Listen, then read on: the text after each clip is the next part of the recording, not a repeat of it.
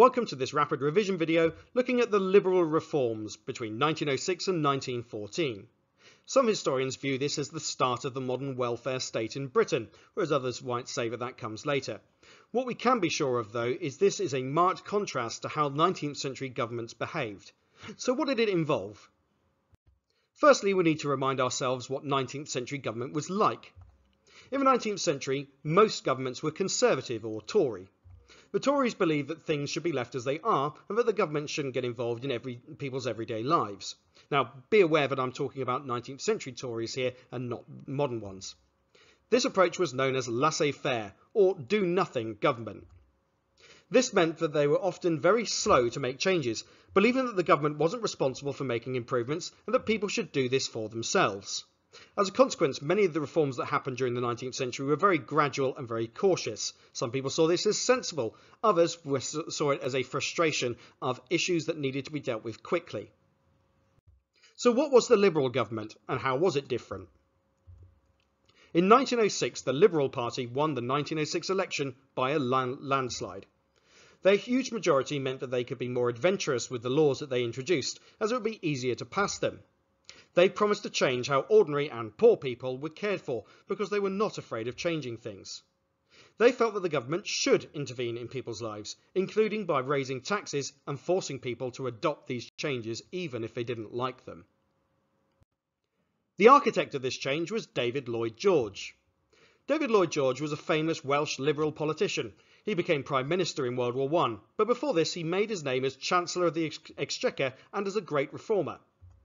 The Chancellor was in charge of how the government spent its money, what they called the budget. Lloyd George wanted the government to raise more money in tax and spend more on helping people.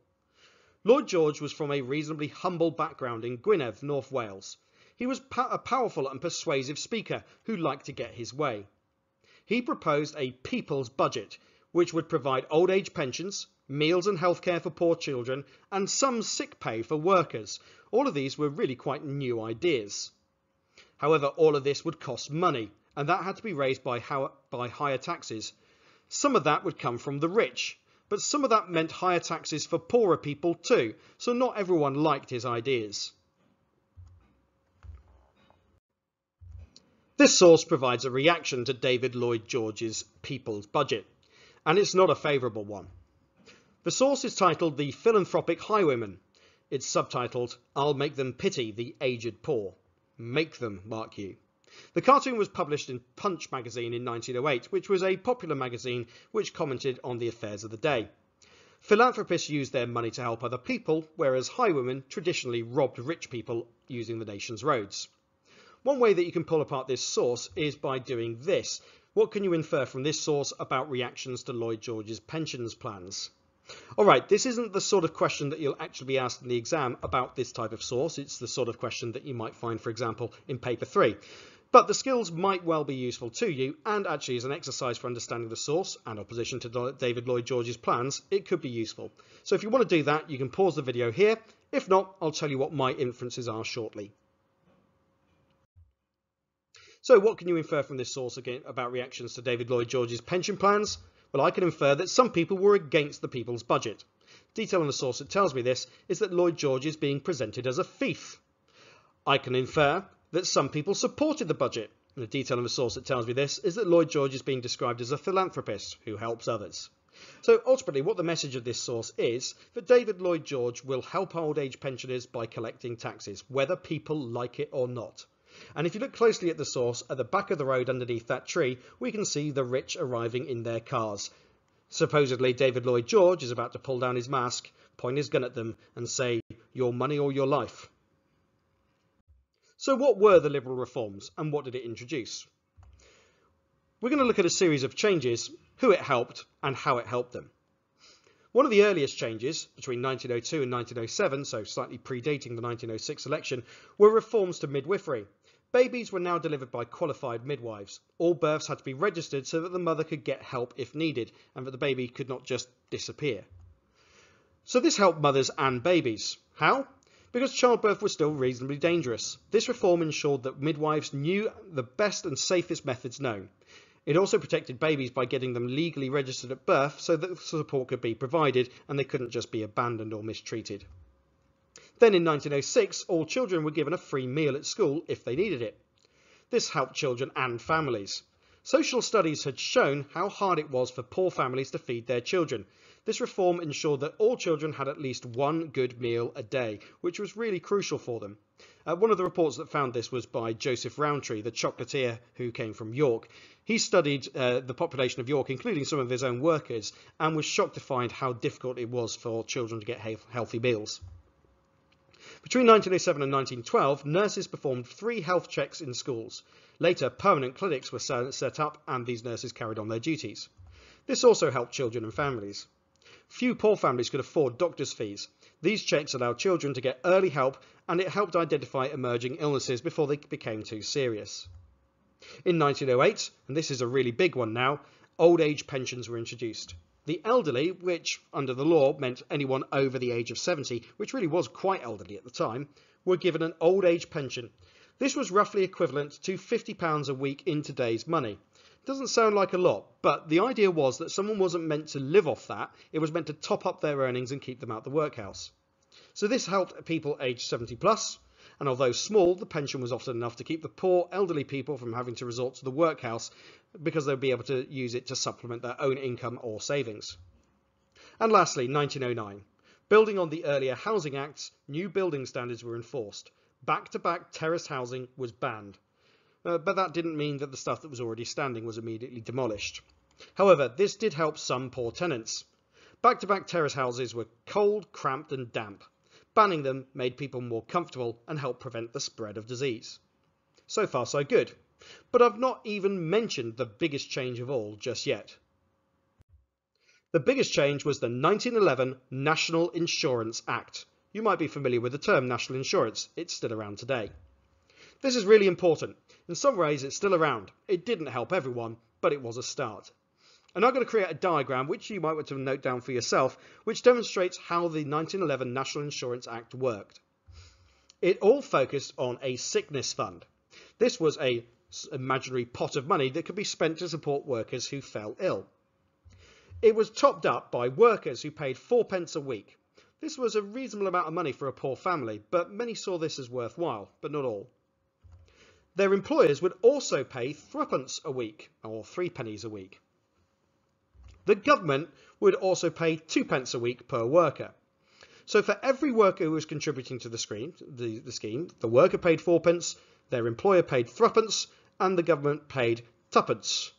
That means a total of 9p per worker per week was paid into the sickness fund. Even by the standards of the day, that's not a huge amount of money. However, it wasn't needed by everyone. If you needed to claim sick pay, and if you had been paying into the sickness fund, if you became sick and were unable to work, you got a sick pay of 10 shillings a week for up to 26 weeks. This could be spent on bills and medical fees. Again, this wasn't a lot of money, but it might be the difference between a family becoming destitute because the main breadwinner wasn't able to work and being able to just about manage. And that was the process here. You paid a small amount into a sickness fund just in case you needed it. That might explain why it's called national insurance. You're hoping you'll never need it, but you'll be glad that it's there if you ever do. A bit like you hope that you'll never need to claim on your car insurance, but if you ever do, you'll be glad that you've got it, and not just because it's the law. So that's the National Insurance Act. Seems to make sense, doesn't it? Well, where does Lloyd George get this idea? One argument is from the Great Western Railway, who at their Swindon branch actually built workers' housing and had a sick fund of their own which was managed by the workers, and it proved that workers were in fact willing to pay a small amount from their wages to pay for care in the event that they did become injured or ill. And then this was just applied on a national scale. Who were the winners and losers then of the National Insurance Act? Advantages of a National Insurance Act included all people who could take sick leave to recover from illness with some pay. But non-working women and children were excluded from the scheme. An advantage was that the government and employers also contributed to the sickness fund, so there was enough money. However, healthcare itself still wasn't free. People were expected to pay for that out of their sick fund. The sick pay could pay for healthcare and to feed workers' families in desperate times. But the sick pay only lasted 26 weeks, so long-term illnesses were not covered after this point. Another disadvantage was that the unemployed and elderly were not covered because, almost by definition, they could not pay into the work sick fund. So don't think that this is like the NHS. It's maybe the very start of the idea that we all pay a little bit so that we can get healthcare if we need it, but it's not the same thing. So how much support was there for national insurance? As we've seen, national insurance helped a large number of poorer people. However, it was also tremendously expensive, and ordinary people and rich people alike had to contribute to it, which could be unpopular. It also marked another move away from the principles of laissez-faire government, and some, mostly wealthier people, didn't like the government meddling with the lives of individuals. So how much support was there for national insurance? We're going to imagine that you've got to focus on this inquiry. Although you won't be asked this style of question on this particular topic, it is a sort of question that you'll have to answer in paper 3 and also in the paper 1 source investigation. So again, good skills on show here. But most of all though, it's going to give you an idea as to what the reactions were to Lloyd George's plans. So source A is an information poster produced by the Liberal Party in 1911 when their plans were made public. It says the dawn of hope. National insurance against sickness and disablement, and shows a sick man, presumably a worker, with David Lloyd George with his national insurance bill in his pocket. Mr. Lloyd George's national insurance bill provides the insurance of the worker in case of sickness. Support the Liberal government in their policy of social reform. So what are the uses in terms of our inquiry, which is looking at support for Lloyd George's Liberal reforms? Well, there are several uses. The source suggests that the reforms help people and that this was popular with workers. It suggests, though, that not everyone supported the reforms, as the Liberals felt the need to convince people with a campaign. The limitations, though, show that the source was produced by the Liberal Party, so it will give a biased view in favour of the reforms. It tells us nothing about the reasons why people opposed the plans or how many did. Maybe the next source will be of more help in that respect. Let's have a look.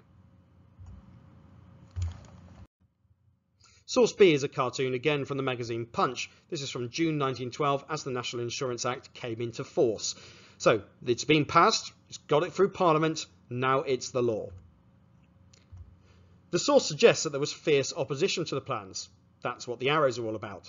It also suggests that Lloyd George was able to introduce his budget in spite of all this opposition, as he is pictured still standing despite the arrows in him. And it even says at the bottom, "Now, gentlemen, after these refreshing preliminaries, let us get to business." Limitations though. The source is likely to be in favour of Lloyd George, as they placed a halo over his hat, suggesting that the cartoonist at least agrees with him. The source contains few specific details about who supported plans and who didn't. The fact of the matter was, it was very much a political view. Most traditional Conservatives were very much against this. They felt that people should be able to pay into their own private insurance or pay for their own doctors should they need them, not have to pay into a fund which they might never use.